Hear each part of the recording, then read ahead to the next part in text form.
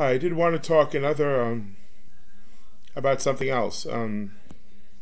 Some years back, when there was war, there were prisoners from the Middle East, or Muslim prisoners in facilities, and they took the Korans away from those prisoners.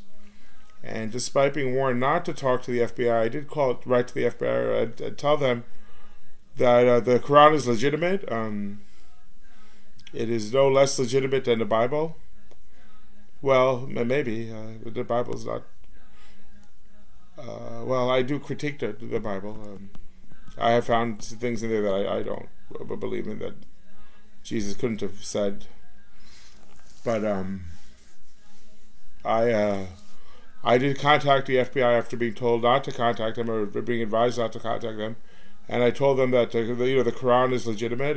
It's like I said, Islam is on the set-aside logo. The green on the Indian flag is Islam. There's Shirdi, where there's